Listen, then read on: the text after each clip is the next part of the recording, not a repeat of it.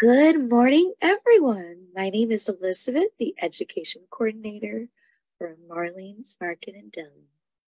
This morning's special guest that we have with us to go along with our garden series, we have Laura Matter, Garden Hotline Educator, and it's always a pleasure to have her with us. And this morning she's speaking on the topic of warm season edible gardens. Thank you so much, Laura, for joining us. Hey, happy to be here again. Always fun. The topic is going to be going through, the things that we're growing in the garden during the warm season, things we can set out once the soil warms up. There is a little bit of info about seed starting, and I know if you joined us for the last one, I went through some of that then too, but I want to reiterate because it's still pertinent. There are still things you can start. But we'll look at the difference between things that sit in the garden all summer long that should be going out now if they're not already out, and the things that you can succession sow, which is different.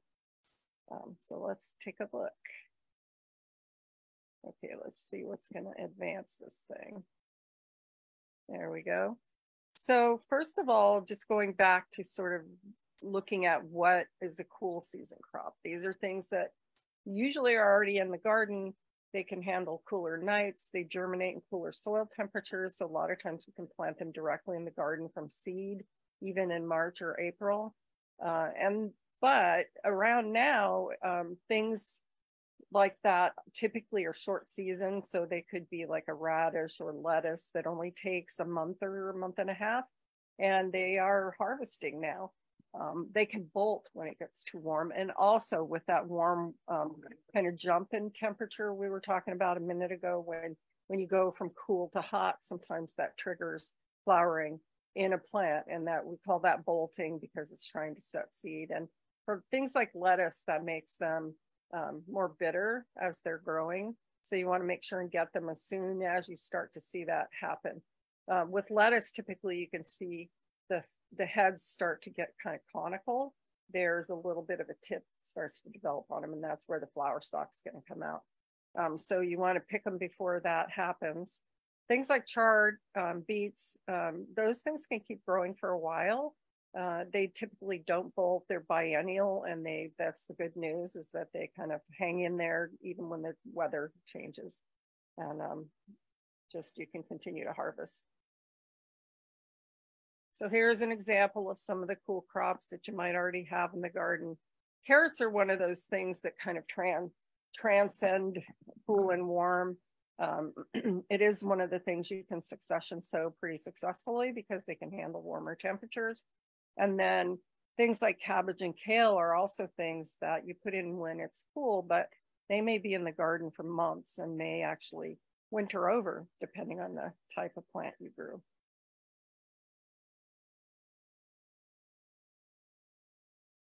All right, now I'm on controls. There we go. Okay, so what is a hot crop? Let me go back for a minute, make sure I got the right page. Okay, my controls are being a little finicky. So hot crops, we talk about these in terms of what their needs are. So they're not something you can put in March. If you were to try to plant a tomato seed in soil in March, the soil is way too cold. They need at least 60 degrees temperature to germinate, and warmer soil is better. And often you'll see, we'll talk about this in a second, you use heating mats to get them to germinate. They need to have warm soil temperatures even when you set the plant out. And so this is a list of those kinds of plants that typically you're going to see in warmer weather. You don't even see them start to be sold usually until later in the spring. A lot of times, though, to be cautious, some places will get these out earlier than they should be set out. So even if you're buying them in April, it's often too cold. We can talk a little bit about ways to sort of push the seasons with doing cloches. We'll talk about that in a minute. But for instance, this is showing the different families of plants. the nightshade family, the Solanaceae, the tomato family, those are really typically warm weather plants. There's one exception to that. That's potato, which can go out usually in March. The cucurbit family, the cucumbers, summer squash, winter squash, melons, all those guys really want warmer soil temperatures. They can be started indoors as starts, but they often do just great from seed directly in soil once it's warm enough. Corn, so that's part of the grass family, really needs warm weather to produce. And the trick here is getting it out soon enough so that you can get it tall enough to actually produce in the Northwest.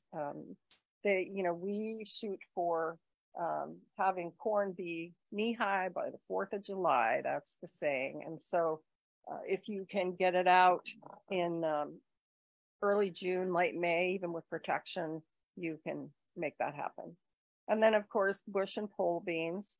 Peas are typically planted in cooler weather and they're part of this family. You can also replant beans again late in the summer or early fall to get them to winter over.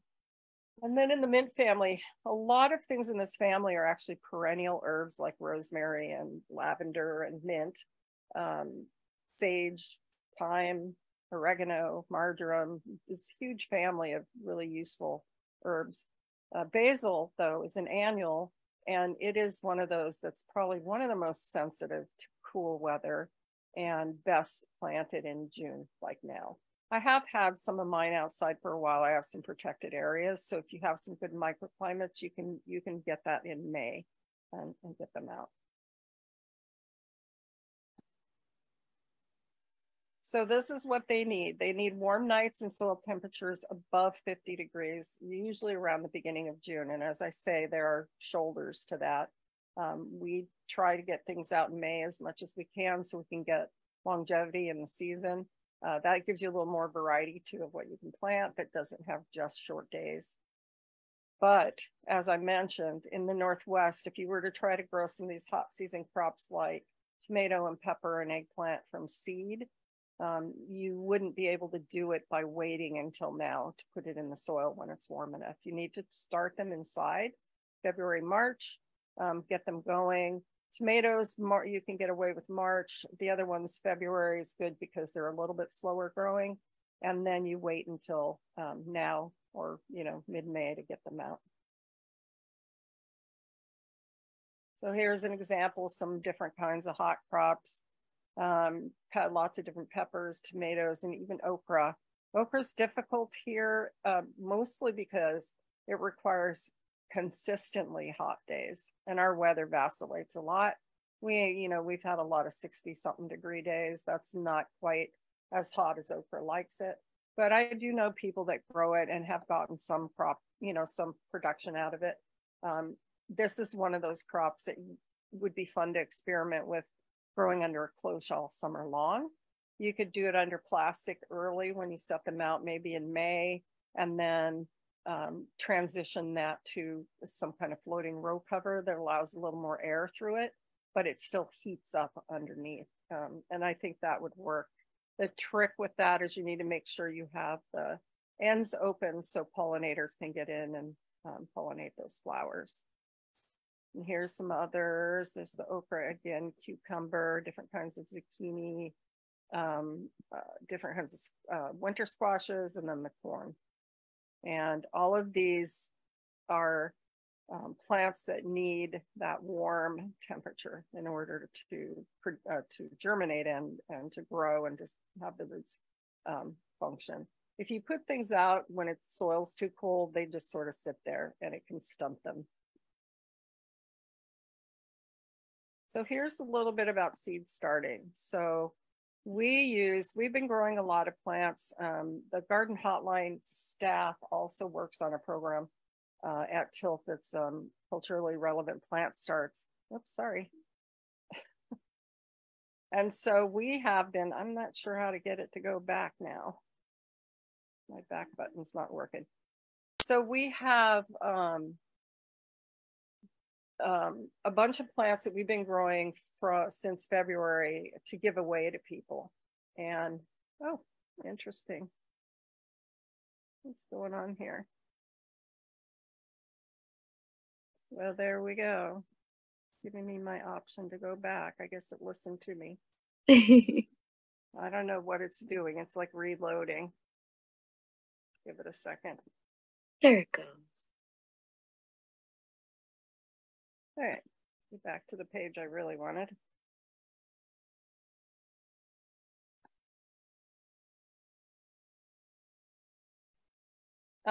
So we've been growing these plants for a long time to get out into the community, and this is how we start them. So we use a soilless seed starting mix that's, basically we call it soilless because it's not really soil. It's a mixture of like coconut coir and compost and perlite or vermiculite, depending on what we have. And that is a nice loose mixture for plants to get started in. It's not highly nutritious. So once they get a certain size, you need to transplant them into some soil to get more nutrition going. But basically you need a good soil mix, some lights. Usually it could, because if we're starting in February, even March, daylight can be dim, even if you're in a greenhouse. And so using lights can help to enhance the environment for the starts. And then you want to keep them evenly moist when they're germinating. And once they're sprouted, you can reduce the watering. But remember, when you put seeds in the soil, they're just under the surface of the soil. And that top part of the soil dries out faster. So you need to make sure that stays evenly moist. And then you can use heat mats in order to keep them, warm. So this is a wonderful little chart. I think this might have come from Cornell University. I can't remember where I found it initially, but what's really great about this is it tells you the soil temperatures that are optimum for different things to germinate. And the minimum for some of these is pretty low. So what we're looking at here is more of the hot crops. But if you look at the very bottom, you see lettuce is 35 degrees. So it will germinate if soil is that cool, but it really likes 75-degree temperatures. And typically our outdoor soils don't get that hot. Sometimes never that as hot as what you're seeing in this chart. But that optimum range we do hit, and we hit 60 degrees by usually mid-May. But that can go up and down a little bit for a while, depending on the weather. But lettuce, that's why you can get lettuce out so early in the garden in the spring, because it can tolerate cool temperatures. Oh my gosh, my thing doesn't know what control to use. There we go. So here's a chart also about when to start things inside. You'll see lettuce really early because you can set it out so easily. Our frost dates in this area are around in April, usually the end of April. And that can vary each year, but you're trying to keep things protected. Lettuce is one of those crops that has a little bit tender leaf. So if you get it out and you have a frost that might be affected by it, but you can also protect those with different cloching or putting row cover over things. But you'll see a lot of plants here, like cauliflower, for instance. Those leaves are pretty sturdy, and you can set them out earlier, even than what it's suggesting on this chart, because they're sturdier leaf and they're not going to be as affected by frost. But this is just a way to see the differences between the types of crops.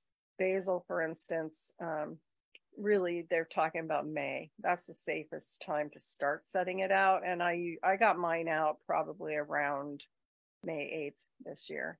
But some years, June really is the time to get basil out, and it would be too early otherwise.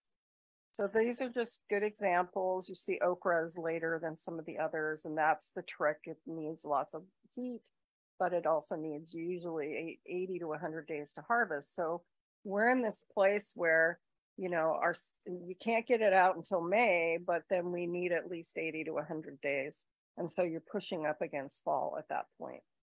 Which is why it's not quite as productive as some other things, and why using a cloche could be useful, because you could expand the window of time on either side in fall and spring to get it out.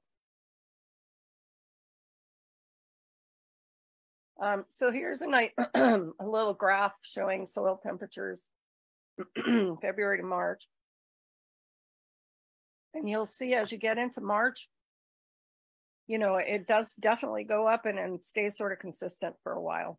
But that's only, you know, just under 50 degrees. So it's still just staying slightly cool. That's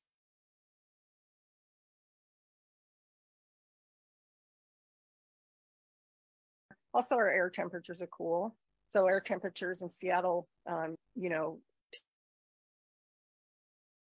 top out in July and August, and in June sometime. We're looking at temperature. We've been talking about like why you have to start crops at certain times. And you can see that these are highs and lows for the Seattle area. You can see that we have our hottest weather in July and August, and things start to warm up, you know, sort of May, June, which is why that's when we're looking at windows for putting up the things for hot weather crops. All right, and then soil temperature changes. So over time in May, we start to see soil temperature going up more, but even then you can see some variation in it, which is why we're a little bit careful and why, you know, it's tricky here. We want to maybe use protection on things that we're trying to get out that need warm temperatures. Then I was talking about a seed packet. A seed packet is a wonderful way to learn about what you can set out when.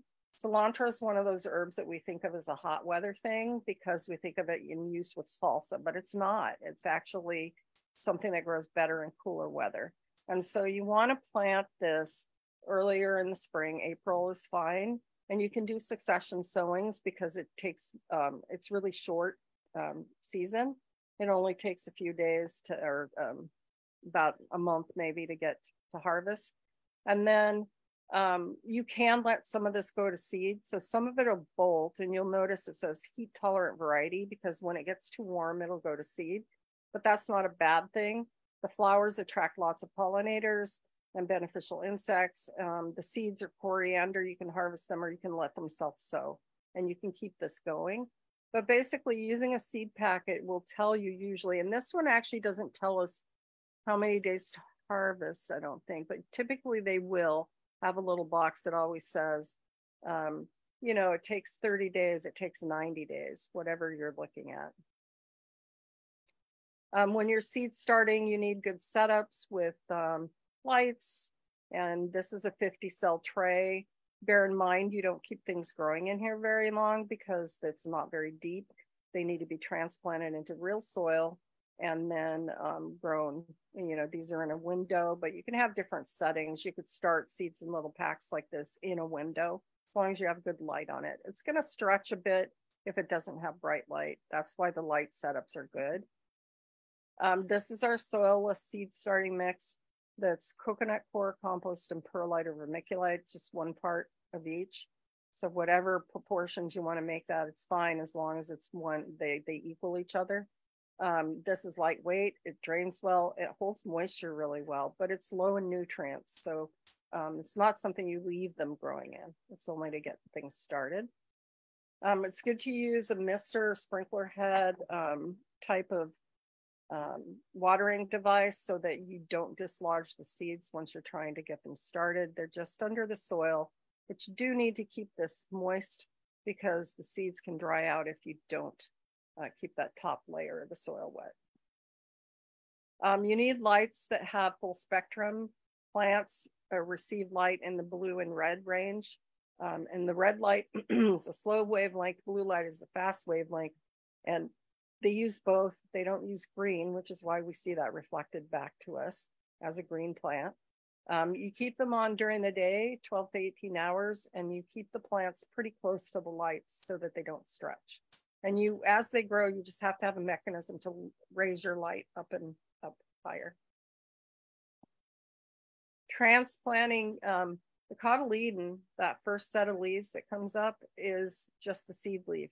This and the radicle, which develops into the root system, are already in the seed when you plant it. They are packaged in there. And then once you package, or once you plant it, they emerge. They have the food for the plant here, and it allows you to get your plant growing because it's feeding the roots, root development. Once the roots are fully established, then you start getting real leaves on it, and we call these true leaves. When you want to transplant, if you're in a 50 cell pack, you might transplant at this stage. You want some true leaves on it. If you're in a bigger pot, you can wait until it has 4 sets of true leaves, so you get a decent sized plant. But basically, just knowing that these are going to emerge because they're already in the seed, they are feeding the plant, but you're not really there in terms of growth until you get those first true leaves. Here's where you can protect from the cold with cloches. You can use a cloche like this I mentioned, where you put plastic over it, and with the hoops. You can make these bigger. I know people have done this with tomatoes with, you can walk into them, high tunnels. And then you can use plastic over this for earlier, to get them out earlier, and then later transition to this fabric here, this row cover. Rime is one of the brand names. Basically, it's a polyester fabric that light and air and water goes through. And this is what I mentioned about trying to protect lettuce, which is tender. You can throw Rime over it to protect it when you try to get it out. If you know that the air temperature is going to drop after you've put it out in March, just cover it with Rime, and that'll help protect it. You can cover the ground after you've seeded something. That'll warm it up and get those plants to germinate faster. You can also make little liter bottle cloches for individual plants to protect them as well. You need to harden things off. I have a nice area on my driveway where I can harden things off because it's protected from the wind and protected from too much sun at that time of year when I'm trying to set things out. They need to be ready for outdoor exposure and exposure to sun and temperature and wind. So we usually take about a week to harden off things. You move them outside somewhere where there's filtered sun. They need a little sun, but you don't want direct sun on them. They're going to sunburn because they won't be used to it. So a couple hours the first day, and then you slowly increase that time, 1 to 2 hours each day for about a week. And then they're ready to put out. Sometimes, like my driveway is a good place where I can put them out and I don't need to keep moving them in and out because they are really protected there. And so they actually can acclimate very slowly. And then I can get them planted where I want them. These are great resources. Elizabeth has the link to the English version of the Growing Food in the City for you. This is one that we have that's also in language. So it's bilingual, Spanish and English. And there's a lot of, I think we have about 17 languages on our website that you can access. So if you know people that speak a different language and maybe even want to practice their English, this is a good way to do it because we have these bilingual guides. Those are free on the Hotline website. And then Maritime Northwest Garden Guide is a book you would purchase. You can get it through nurseries or through the website for Tilth. This is a guide we've been putting out for years. It's been about 10 years since the last update, and we're talking right now about updating it again. Don't know how soon that's going to happen, but it's in discussion. But it's a month-by-month guide, so it can help you understand which things you can put out multiple times during the spring and summer and which things you plant once and leave, which we're going to talk about here in a second. Keys to success: location and soil. Light, 4 to 6 hours ideally. If you have less than that, you're going to get less production. And I certainly wouldn't put fruiting plants in those areas like tomatoes and peppers. But you can do things like more greens. Some of the herbs like mint and parsley and chives will do okay. You do want to avoid dark, cool areas. Those are places where you really put in, your perennial ferns and, beautiful shade garden native plants because they don't, most crops don't do well in that setting. Soil needs to be well drained. If you're planting in a raised bed, you can buy raised bed mixes and you can test and amend your soil as needed. And so it's always good to test your soil periodically. People add compost a lot and don't need it sometimes. It's a good amendment, but only if needed. You can have such a thing as too much organic matter. We also have one of the sheets has a list of where you can get your soil tested that I gave Elizabeth. Also, it's really important to find varieties that are going to do well here. So we're always shooting for short season varieties, days to maturity 80 or less when you look at the seed packet. That gets you best production. You can push the window on that 90 to 95 on something like a tomato, for instance, or a squash, if you can get it out early enough and protect it, and also have a warm enough spot for it. Some of the things, though, if you're looking at things like Brussels sprouts, they're going to be 120 days sometimes, but that's not relative to the hot crops. They're a cool season plant, and they can go through the winter, and then you harvest them in the spring. Small fruiting varieties are going to be more productive. For instance, a big green bell pepper you're not going to get as many off of that plant as you would jalapenos off a jalapeno plant. And it seems a little counterintuitive, again, because we're talking about hot peppers. You think about hot weather, and they do pretty well here, actually, and you can get a pretty good harvest off of them. Choose seed companies that are from northern states, and that could be all across the United States. Johnny's Seed is in the East Coast, and I've bought seeds from some Minnesota and Wisconsin companies. And but all of these that you see listed here, Pacific Northwest, either Oregon or Washington, and they have things that are proven to grow well here. So this is a good way to pick those hot crops that are going to be more successful. Seattle's a big tomato town. We love our tomatoes here, and so we like to grow big beefsteak tomatoes, but we're not Georgia. We're not Arkansas, which I just was in Arkansas not that long ago. And we don't have that kind of weather to really push out those big beefsteaks, but you can do it if you set yourself up properly. But some of the things to know about tomatoes are that there's two kinds. Basically, there are some variations in between here as well, but indeterminate means that it's a vining type. It grows and grows and grows, and it will flower and then set fruit. So you can see the lower down fruit is where the first flowers were, and now those fruits are developing, and then the next shoot has new flowers, and then that'll set fruit. And then it'll keep doing that all the way up the plant. You have to provide some sort of support for these.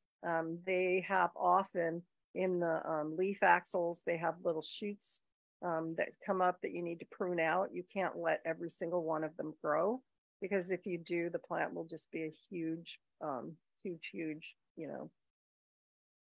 mass of leaders coming out of the ground. However, some people do that on purpose and give them tons of space so that they can do very little irrigation, because if you have a big plant like that, it shades the ground. And then that's what they call dry farming for tomatoes. You let them get big. Determinants grow as a bush. They put on all their flower and fruit at the same time. These are great if you want to can things, for instance. So you can grow them, get your crop, get them all canned at the same time, and then you're done. The indeterminates are great for continual eating all summer long. Many cherry tomatoes, of course, are indeterminate, but many tomatoes actually sit in the indeterminate category. And then there's some variations in between. There's a lot of dwarf varieties now, too, that will work in little small pots, and some from little hanging pots.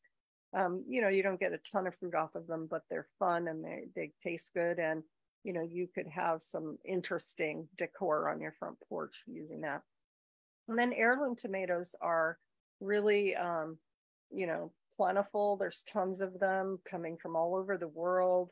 In the Northwest, we use a lot of tomatoes, heirloom tomatoes out of Russia, because of the climate that they grow here, and then parts of Japan, some French hybrids. So, heirlooms, excuse me, looking at heirlooms is fun too, because you get stories about how that seed has been saved over time. And then hybrids are nothing to worry about. People worry because, it's not, they think it's like a GMO plant. It is not. It's just a cross that's been made to create a stronger plant. In some cases, of course, commercially, they're looking at longevity and shipping and all that, but some of the hybrids are actually created for disease resistance and for better fruit. So there's lots of reasons why a hybrid plant can be okay. It's particularly true when you're looking at things like cabbages and the cabbage family, broccolis. A lot of those are hybrids, and they're healthier and bigger plants. So getting them to ripen. So we end up, unfortunately, we've been sort of used to going into October to get our tomatoes finally picked. But unfortunately, now we have this smoke seasons that happen, and that actually can decrease the sunlight in the air, in the sky. And so your tomatoes slow down in ripening as well. And so that we can't do a whole lot about. But in general, you want to decrease watering in August. For indeterminate tomatoes, you don't want to let them continue to grow and grow and grow, because you want those bottom tomatoes to ripen for you. So it's sort of a waiting game to decide when you're going to cut it off and not let the plant continue to grow. You can top it. You can pick off flowers that haven't produced fruit by September for sure. You can take some of the leaves off, which shade the fruit. You don't want to totally defoliate it, of course, because this is how the plant is feeding itself. But you can remove some of that to get it more light. And then you can root prune them, just to stunt them essentially, so that they won't keep growing, and that ripening then will enhance. You can trellis things like tomatoes, but you can also trellis other things. So on the right, you see a trellis for tomatoes. This is just sort of like a little teepee frame with a pole going across the top and strings hanging down. The indeterminate tomatoes, because they grow like a vine, you can actually just take the tops and wrap them around the string. And that is enough to hold them up, which is kind of ingenious. I'm not sure who figured that out, but I like that method. It's very simple. You can use tomato cages, but cages are never tall enough for an indeterminate tomato. You usually have to supplement with extra stakes as well. You can also trellis things like cucumbers on these sort of A-frame shaped trellising. You could have one that goes both sides, and then you can have a shady area underneath where you could put things like lettuces and spinach and things that don't like the hot sun. And then, really like creatively, people trellis things like squashes and pumpkins.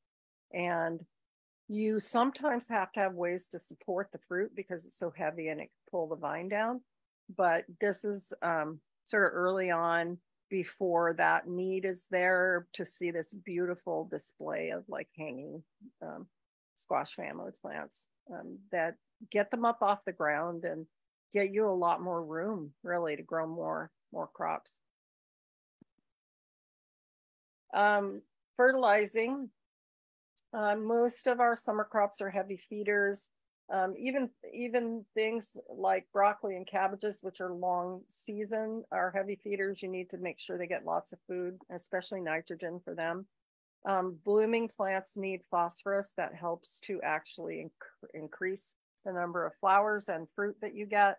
And so you'll see the NPK, or the nitrogen, phosphorus, potassium levels, with more potassium for all purpose food for vegetables that's purposeful. You'll also see down here this OMRI. You can't quite see the whole thing, but OMRI is the Organic Materials Review Institute. These guys are certifying products as organic. So it's a certified product to use for farmers. They have to use things, if they are going to label themselves organic, they have to use products like this. But there is this nonprofit that certifies products, and so you can find sprays and fertilizers and different elements and amendments that have that OMRI listing on them. When you're watering, you want to water regularly and deeply. So don't just do surface watering. That actually is not helpful. You can cause blossom end rot in tomatoes if you don't water deeply enough, because it makes it so that the tomato cannot get calcium out of the soil, and that causes the end of the tomato to start to sort of rot. And it's not a disease, it's just a nutrient deficiency. And it isn't going to help to put more calcium on unless you correct your watering. So the watering really is more important. You want to make sure the water goes all the way down through the root system, and then repeat that as needed. You have to check your soil to see if you need water. Everybody's different. Everybody's garden is different. Watering in the morning is ideal because that gives plants time to dry off. at night when the weather is warm and humid, and then you have water on the leaves, you can encourage different kinds of diseases. There we go. Okay, so this is this is a chart from that Growing Food in the City, which just sort of shows you like succession planting and, things when you can plant again. You'll notice that you can plant peas in March, harvest them in June, July, and then start planting them again late summer and harvest again. But you can also plant them, and I've planted them as late as early October and winter them over. And then you get an earlier crop in the spring. So a lot of these things we can play with the windows of, we have a pretty mild climate and we can actually play with that to get things in. But you'll see things like tomatoes, cucumbers, they're pretty much just, these heat lovers have this really short sort of window. Onions actually are, they are heat lovers, but they're also cool tolerant. So you best get them out in March. It's better for them.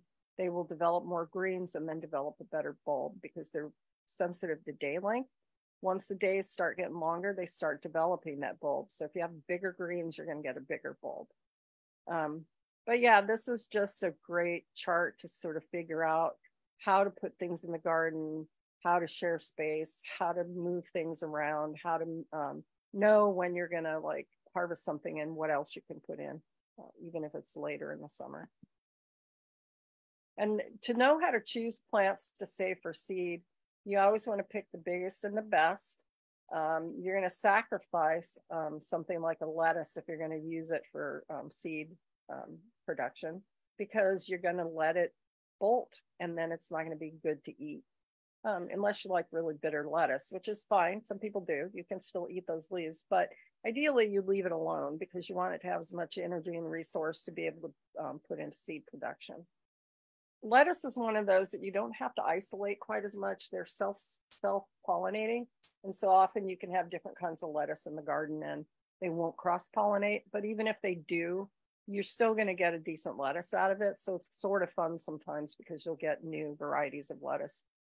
But you're going to use open pollinated plants because they need to be plants that will come true in their generation. If you have a hybrid, it means you have two parents and you will get one of those parents in the seed that's developed, not both, or not the plant that you were growing. You do want to choose things that performed well in your microclimate. So what did well in your yard? What did you really like? You can save seeds from many things as long as they are open pollinated crops. A lot of people save tomato seeds over the years. This is how we get these heirloom crops, but you can do that yourself as well. These are some of the insects and diseases to watch for. We're not going to go into great detail here, but you can always call us at the hotline if you have more questions about this. I just listed the ones that are most obvious. There's lots of other things that can happen, but the things we hear about the most especially are powdery mildew, late blight, and rust for diseases. And then for insects, aphids, the imported cabbage worm, the leaf miner, stink bugs, and spit bugs. And we're going to take a look at those. So for diseases on the left, you're going to see beans with rust on it. Onions can get rust as well. Garlic is really notorious for that. There's not a lot you can do about it. Once it's there, it's there. Sometimes it affects the crop so much that you have failure with the crop, but there's no real big prevention for it. It's in the area. If I had rust on beans in a bed and it was a raised bed, I wouldn't plant beans in that again for a while, maybe a year or two. And I'd try something else that may be in that area. And rust, like powdery mildew, is one of those things that isn't necessarily the same on every plant. So powdery mildew, for instance, what gets on squash is not going to get on your tomato, for instance. They're different species of disease organisms, and we call them all powdery mildew because they look like this powdery white substance. Squash are notorious for this. Usually happens later in the summer. This is an anomaly in the disease world because typically we say don't wet the leaves, but actually water on the surface of leaves for powdery mildew can inhibit it because it keeps the spores from flying. You just don't want to do that late in the evening because humidity at night in warm temperatures will increase the disease. So early in the day, a little watering down when the leaves can dry off is a good thing. It can change it.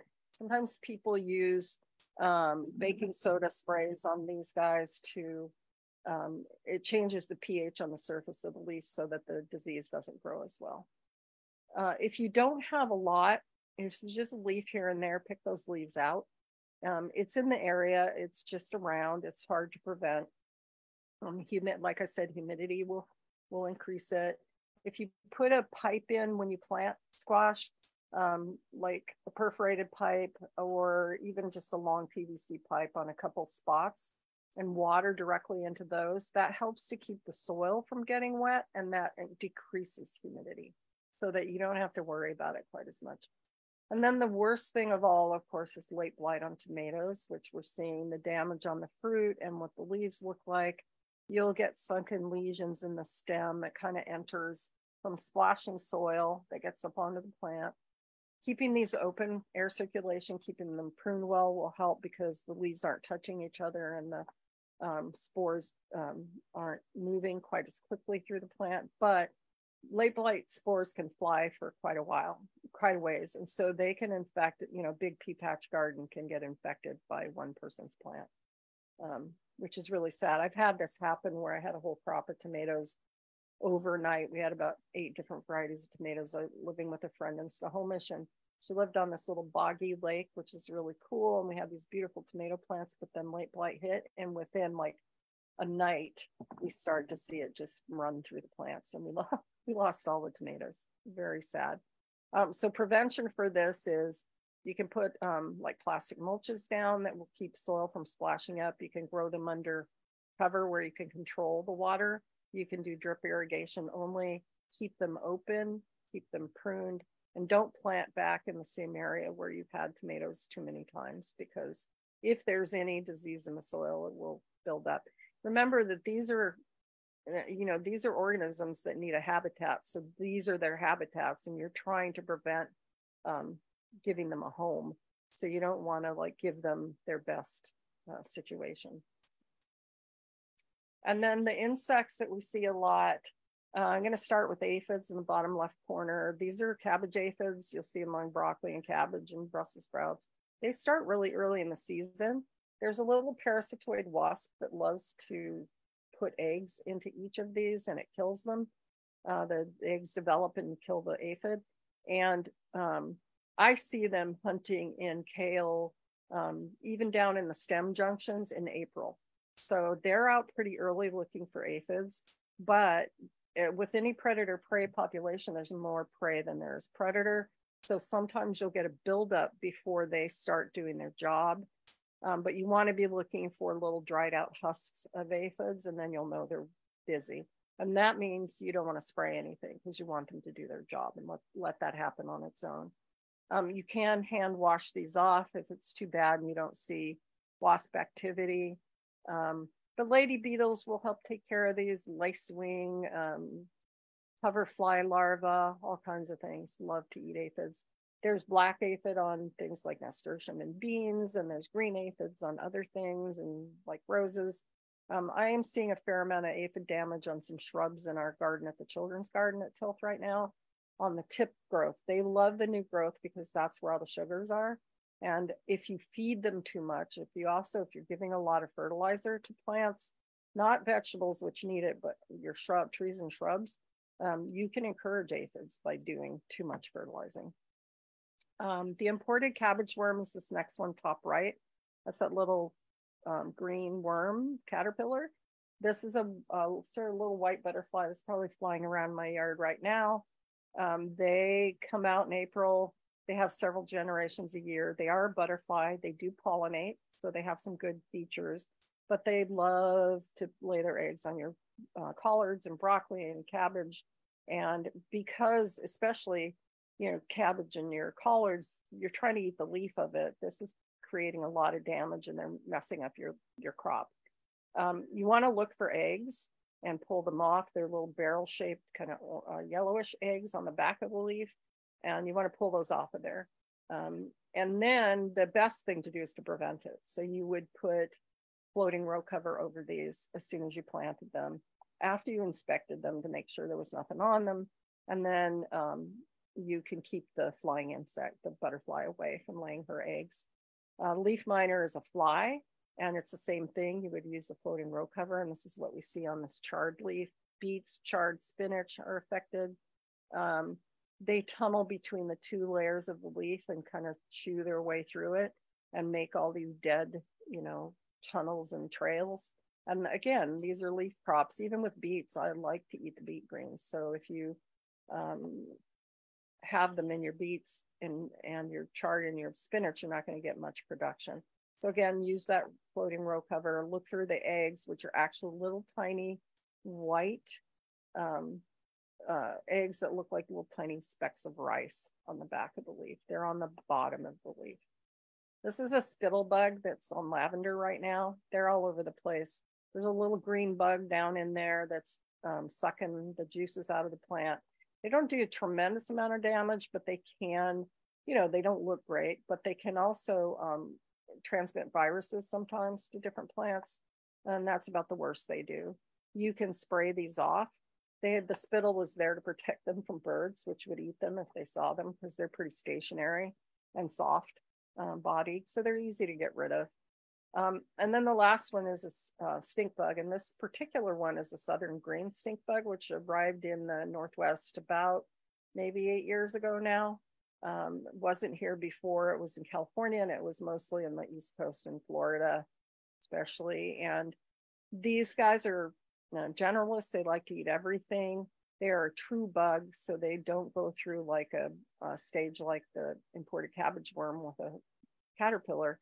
They just have eggs that hatch, and then they have little bugs and bigger bugs, and they go through instars, and they look different, but this is very diagnostic. They're spotted, these guys, and when they get to be an adult, they're green, and they look just like our native green stink bug, which can cause damage but isn't as problematic. These guys seem to move around a bit, though. They don't seem to linger anywhere for very long. So what we've seen is you'll see like big explosions of them in a garden, and then the next year you don't have very many, and somebody else has them somewhere else. They have seen some of our native predators that take care of our native stink bugs affecting them. So that's good news. I've seen them caught in spider webs quite frequently, actually. And they're actually kind of pretty when you first notice them. They're unmistakable. They go through a bunch of different color changes and get some reds in them, and then some pink and green, and then they become solid green. In the fall, you might find them in sunflower or calendula. They like to be where they eat the seeds. So they're kind of nestled into the flowers. You can get rid of them there. And you'll find them in all different stages all through the summer. They should be appearing now pretty frequently. All right, so overall, managing pests, you should always choose preventative measures first, like putting the floating row cover over, or having lots of flowers in the garden that will attract predators like lady beetles or parasitoid wasps. Parasitoid wasps really like those carrot family plants with the umbrella-shaped flowers, so things like cilantro, that's why that's good to grow. Then use hand control methods like spraying them off with water or picking them off, removing leaves that have a lot of damage and larvae or eggs on them. And use sprays as a last resort. Even the certified organic products can cause harm to beneficial insects. They're oil and soap based. They're not selective. And so if you have things like lady beetle eggs on a leaf, you're going to kill them as well. So just be aware, get to know what they look like, because you want to know the difference between a good bug and a bad bug. And there are lots of different resources out there for that. You can call us on the hotline, but also there's some great books, and there's some a website called Grow Smart, Grow Safe that has lots of alternative things. And I think there's a guide through King County on their King County natural resource site that they used to publish like a really great little good bug guide, but they don't anymore. But you can still find that information.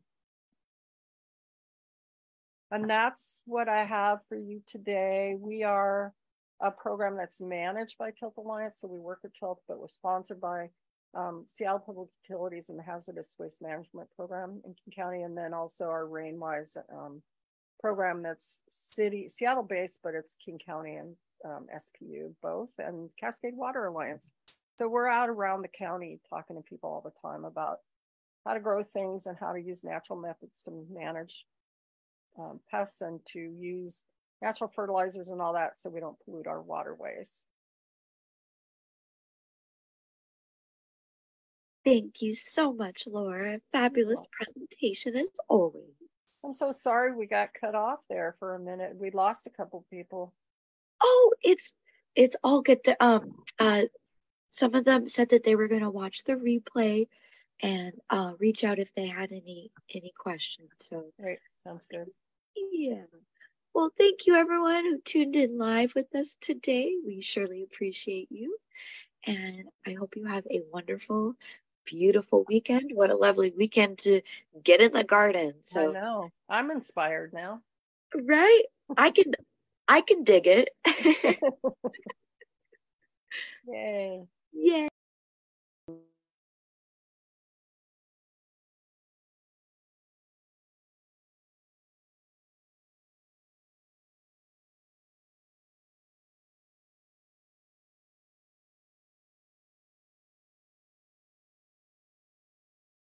And we're back. Yay. So sorry, everybody. I don't know